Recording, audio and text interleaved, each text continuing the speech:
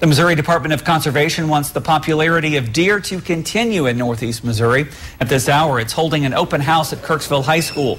The department is going across the state to discuss deer management with citizens. Attendees will be able to visit booths focusing on the history of deer management and the state's new deer management plan. They can also get information on possible regulation changes and disease management efforts related to chronic wasting disease and other infectious diseases. Conservation experts say the goal of the meetings is twofold: to provide information and to get feedback. We hope that hunters have a better understanding of the how and why we do deer management, but we also want feedback from them. What do they feel about the deer population? How do they think we should go about managing it or doing a better job to manage it?